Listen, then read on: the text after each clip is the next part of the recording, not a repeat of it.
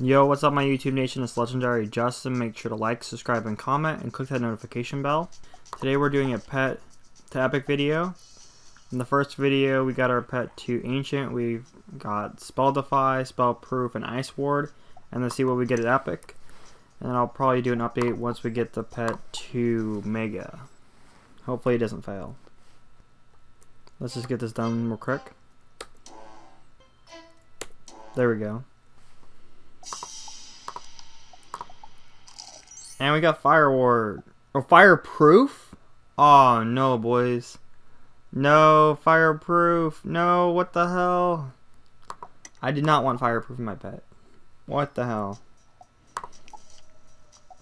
Well, that sucks. The only way this pet would not be a fail is if it got fire ward.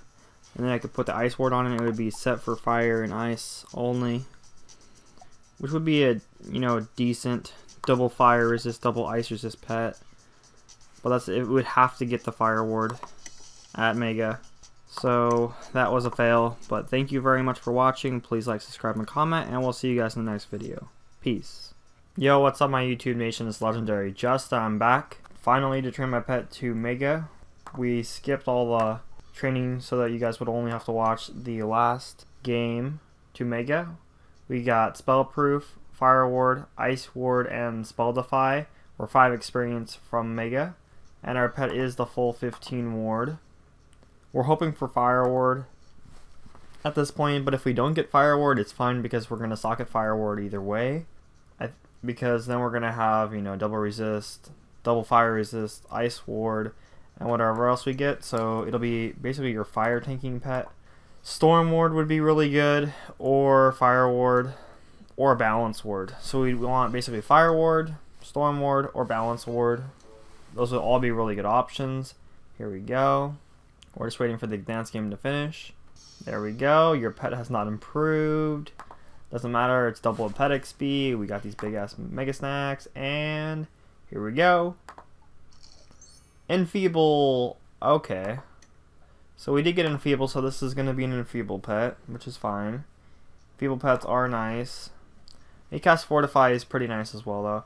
I actually used to have the same exact pet. It was just like this. I think it had Fire Ward on it instead of Fireproof back in the day.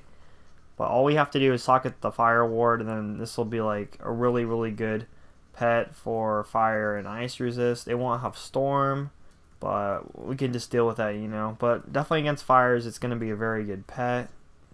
I don't know if I would use this in PvE. I don't think I would. I would maybe not even in quick match. I'd rather just rock full wards if I was going to do a quick match.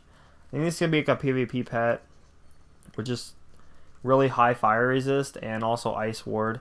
Maybe with Aaron's pet, which is, I'll show you guys probably in another video, but his pet is Proof Defy, Fire Ward, Storm Ward, Fairy Fortify. You've probably seen the pet before if you watch my videos.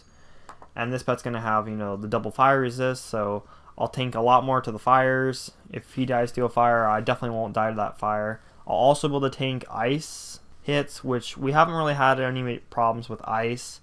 We've won every 2v2 we've done so far.